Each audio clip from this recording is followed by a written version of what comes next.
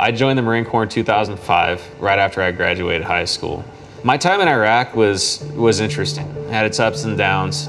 Scott and I met in a church parking lot. He rode up on his motorcycle, and that's how we began talking and starting a friendship from there. When I got out of the military, I wanted to do a job that was very similar to that. To achieve that, I just wanted to go into law enforcement. Law enforcement appealed to me because I would be on patrol every day, pretty much. It would be a job that I can essentially be deployed all the time. How I pictured our life together was a couple kids. I would stay at home, raise kids. He would have a job. Competition out there is really stiff. You know, there's 300-400 candidates, and I'd make it pretty far. Maybe to the top 10, and then obviously wasn't selected. I'm a vet. I have a background. I have a degree. Why can't I find a job? Like, it was just mind-boggling to me. I took a job in security because it's really the easiest thing to get into that's law enforcement-like. My thoughts on him being a security guard is I hated every moment of it. I didn't want him having a gun on him. When he was in the Marines, his rifle was his security blanket. It was his best friend. So I understood why he felt safe with a gun, but I didn't. I got a job in Palm Springs with the Executive Protection Company. That was within our first year of marriage, and at that time my wife was also pregnant. Our time in Palm Springs, it was a pretty lonely year. We only lasted a year. I'd work 5 12-hour shifts a week, and I worked nights too, so I was hardly ever around. We didn't have friends, we didn't have family out there. I was completely isolated. I felt like I was just wandering in the desert by myself.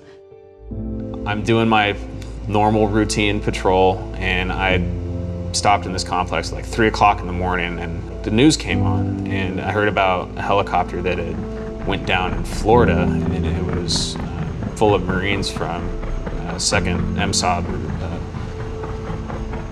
Marine Special Operations. And I knew that a friend of mine, was stationed there, and I think he just got back from Afghanistan. He had just won the Silver Star. Like, there's no way that it would be him. Yeah, and then a couple days later, that found all the parts washing up on the beach and whatnot. They never made it. When Andy died, that's when it hit me. I was like, dude, like, that guy made it to the top, but then it's like, well, now he's gone. Him and his wife just announced that they were pregnant with their first baby the weekend before the helicopter crash. So Scott then realized, wow, that could be me. I could leave my wife and my 2 kids.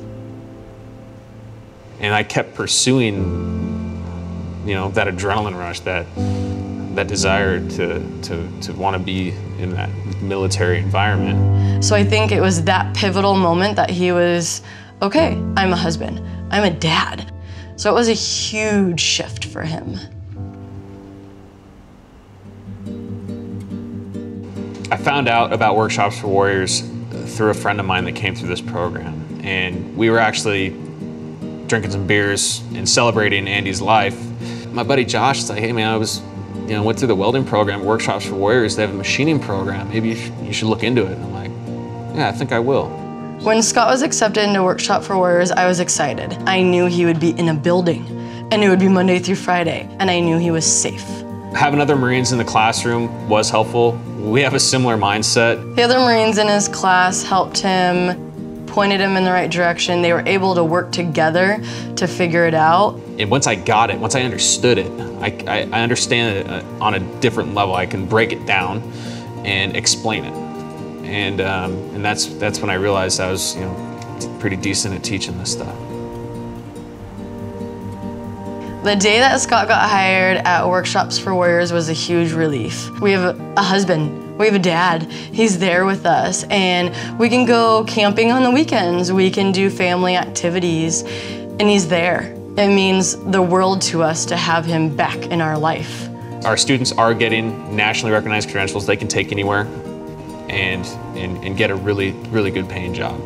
I recently graduated as a student, got out of the Marine Corps, got a job up in Oregon making $17+ an hour, and now he's buying a house.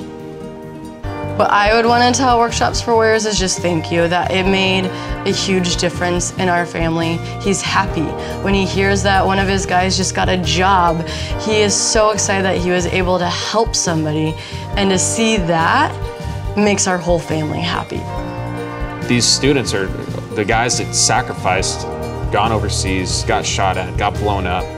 Now we're giving back to them. We're allowing them to just live their lives with a sense of pride. Why should you donate to Workshops for Warriors? Because you're not just donating to the guys in the program or the ladies in the program, you're actually donating to their whole family. Yeah, we bought a condo just recently, yeah. We get to paint walls and move in furniture, and our girls have a special room that's just theirs, and they even have a backyard. And Scott's there with us. And I'm not by myself, he's there and he's part of it. I love coming home, and I don't know who gets to experience it. I hope everyone does at some point in their life, but walking up to your house and the kids are screaming at you from the door, "Daddy's home." Anything that happened at work at that point, it just doesn't matter. It's awesome. We climbed the mountain and we're at the top, and it's just bright days and it's amazing.